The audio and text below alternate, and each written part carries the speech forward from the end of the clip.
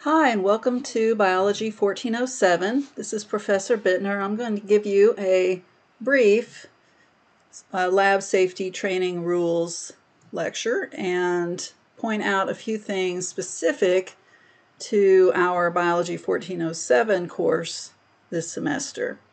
So first I'm going to go over general lab safety rules, and these would be the same no matter what lab, whether on campus or at home, that you might be doing. And I'm going to use this infographic, which comes from Carolina Biologicals. So in the lab, or when you're at home, the most accidents happen because of not preparing and trying to rush through things and not knowing ahead of time how to respond in case there's an emergency. So that's the main focus of lab safety. The first thing is to be dressed properly, wearing goggles or safety glasses, gloves, tie your hair back, and usually some kind of lab coat or smock, depending on what the lab is.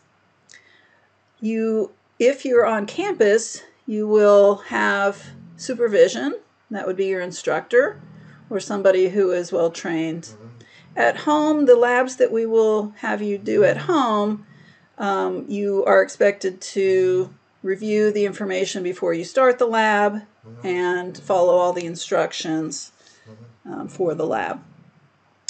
Know the location of emergency equipment and emergency numbers. Of course, 911 is a very important number for an emergency.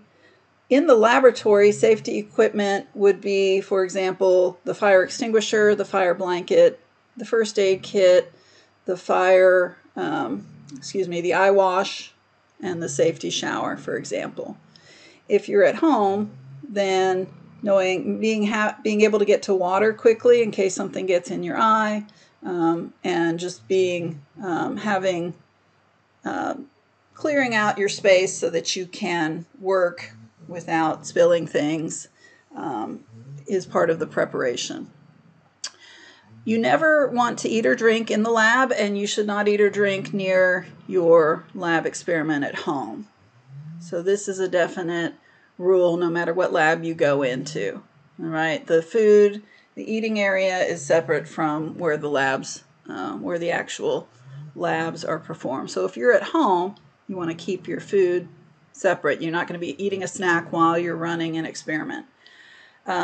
So keeping that separate and just being careful in that regard is important.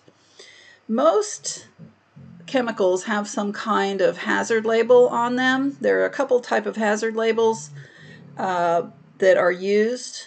NFPA is one type of label, and it has a numerical system for rating hazards. And there's a newer system that uses pictorial images. And typically what you would do is, if you're in the lab, your professor would give you some instruction as to what the particular hazards are for that lab in terms of the chemicals and the microorganisms that might be used. When you're at home, again, reading through the information ahead of time, and if there are videos that accompany, will point out what the hazards are, so being aware. Always be really focused on what you're doing in lab. Like I said, accidents usually happen from not being prepared or fooling around or just not really paying attention to what's going on. If we were in an actual lab room, there are accidents that can happen. I've seen accidents happen, and a lot of them are completely avoidable just by being very attentive, being very focused on the lab. If we had Bunsen burners, for example, I don't allow students to walk away from a lit Bunsen burner. That's just a very strict rule that your professor would have. You can turn it off if you need to walk away and then light it again when you come back.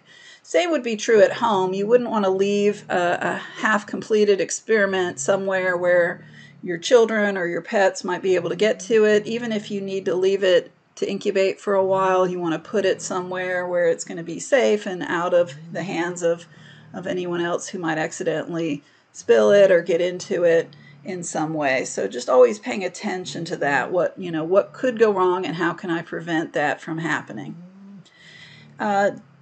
If you have to handle hot glassware in the lab, we usually have lab mitts or gloves of some type. If you're at home, I would say it's probably unlikely that you're going to do anything with heat at home, but if you were, of course, you want to be careful, just like if you were cooking a meal. In the same way, you would want to use hot pads or some kind of mitt when handling anything that's heated. And again, I see accidents happen when students just aren't paying attention, and then they turn around and they just grab something that, and then usually they drop it if it's hot, and then you have a burn, and you have broken glass. So just being really attentive and paying attention is going to eliminate injury and spills and messes. Keep a clean workspace. In the lab, we would have you put your coats and bags and such on the side or under your bench. When you're at home, you want to, part of your preparation is to create enough space to do the work. All right. So that takes a little preparation. You don't want your personal items getting into the lab chemicals or the lab materials. Because, partly you don't want to contaminate your experiment, but you also don't want to contaminate your personal items. It goes both ways. Glassware, if you do have glassware, in the at-home lab kits, it's almost all plastic. But in a real lab situation, you will have actual glass. If glass breaks, then I would suggest if you're in the lab and you have the instructor, you would mention that to them. They'll give you guidance on what to do. Of course, you can get cut with broken glass, but typically these things are cleaned up pretty easily. It's one of the reasons why we don't wear bare feet in the lab, and you shouldn't wear bare feet if you're working with anything glass, I guess, at home, because if you break something, then you could step on some glass and such. But most of your at-home kit will be plastic, I suspect. Cleanup. There will be instructions for cleanup. For the most part, it's washing any of the tools that you've used, rinsing. The instructor, if you're in the lab, the actual lab room, would show you how to let them drip dry. We typically let glassware and other tools drip dry. Some things get dried with paper towels. Wiping up your lab table just to be sure that you didn't spill something on there. At home, same kind of thing, rinsing things off, disposing of things in the way that it's supposed to be disposed of.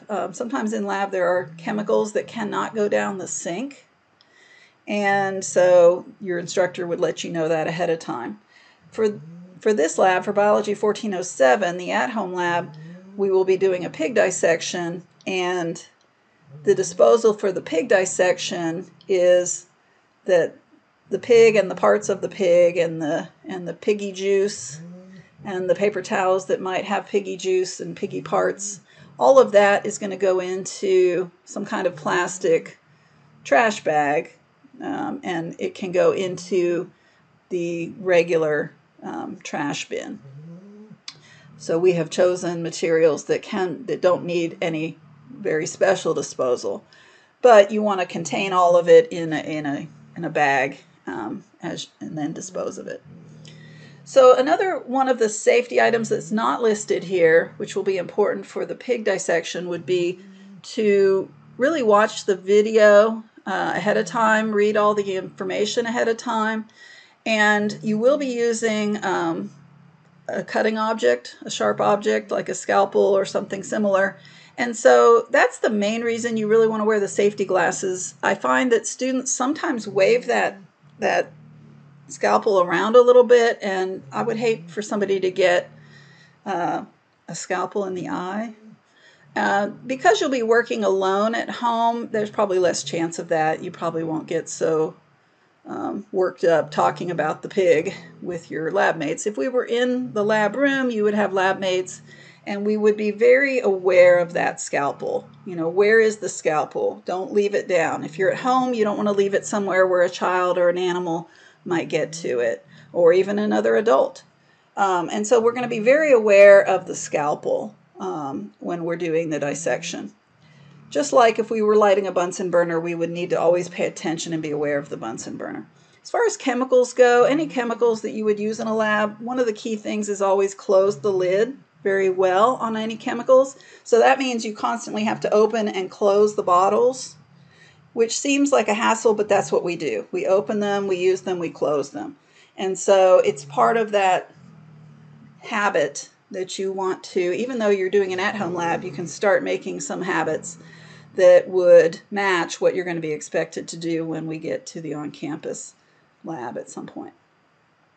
So that is the end of my general lab safety speech. And there's a short quiz that goes with this. You also have a safety contract. It's part of your grade for this lab safety and orientation. And so you're going to download that, and there are some instructions on how to get the Adobe Creative Cloud so that you can sign it, quote unquote, in Adobe Acrobat, and then resave the completed form as a PDF file. It has a specific title that you need to use as you save the file. I'm going to show you that form. Here's the form. And I'm just going to go over it briefly, but it's virtually everything we talked about. You do need to always read lab instructions and safety information ahead of time. Pay attention, don't fool around, no horseplay, pranks, or jokes. Follow all the instructions by the instructor. If you were on campus, you're never allowed to work unsupervised in a lab. Of course, at home, you are a little bit on your own. You don't want to eat, drink, or apply cosmetics or mess around with your contact lenses in the lab or while you're doing experiments. All right, keep your work area tidy. Make sure you have that workspace that we talked about. Keep all your personal items out of the way. Eye protection must be used for the pig dissections, for example. Where any additional safety equipment that's provided, aprons, gloves, as directed either in the written information or if you have a live instructor. Number 3 is kind of an interesting one. Wear closed-toed shoes. We actually have changed our language on this. We like to say wear closed shoes, because there are some shoes that technically have a closed toe, but the rest of the shoe is open. And so what we mean is, like, when you work somewhere and you have like a work shoe, it's like completely closed. The entire foot is covered. So we really changed that language to wearing closed shoes. Not just the toe, but the whole shoe is covering your foot. You do want to tie back long hair, avoid loose or baggy clothing. We don't allow short skirts or short shorts in the lab, although when you're at home, we won't have any control over that. But you do want to cover your body. And that's one of the main reasons we wear like a lab coat, is just that extra covering. Remember that your instructor has worked in a lab and has seen accidents happen, and also has worked with students and seen accidents happen. So from our perspective, from the teacher's perspective, accidents can happen and probably will, and so we look at it from that point of view. You may not have ever seen an accident happen, and so you might think that they can't or won't, but actually that's not the point of view that we as the instructor would have. If you're on campus, you would report all accidents, spills, or injuries to your instructor. Know the location of and how to use safety equipment in the classroom. Know how to get out of the building. If we were using Bunsen burners and something got lit on fire, we might have to evacuate. Wash hands with soap and water after you're done, especially after dissecting a pig. That probably doesn't need to be said. Consider all lab chemicals and specimens to be dangerous or to have some level of danger. Don't touch, smell, taste chemicals. That's a general rule of thumb. Don't drink the lab chemicals. Read the labels on bottles. Also read any of the other information before you start the lab. We always, like I said, open a chemical bottle, use the chemical, and then close the bottle. You also never if you pour chemical out of a bottle, you never pour, like let's say you overshoot it and you have extra, you would never pour it back into the main bottle again. You would dispose of the unnecessary chemical somewhere else.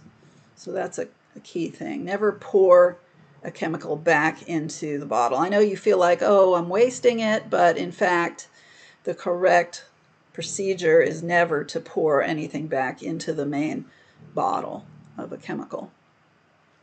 Number 3 and 4 probably don't apply to us too much when we're at home, but you would never remove chemicals, specimens, or equipment from the lab, and you would always follow proper procedures when operating a burner or a heat source.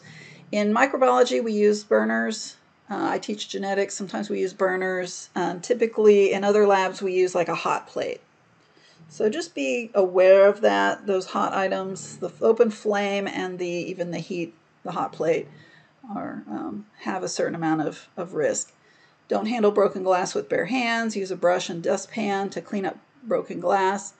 In the lab, there's a special container for where you would put the broken glass. When you're at home, I suspect you would put it in your regular trash. But in the lab, there is a special container for broken glass.